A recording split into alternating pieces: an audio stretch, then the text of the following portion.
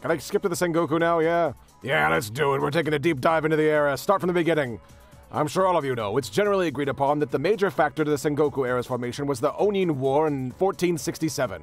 After that, the next big one was the coup of Medo in 1493. Let's look a bit closer at the Onin War first.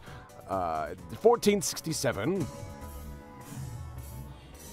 How the f can you fall asleep when they're talking about the goddamn Sengoku Jidai? You keep your goddamn eyes open, Jack! The man's talking about the Sengoku Jidai, you don't fucking fall asleep!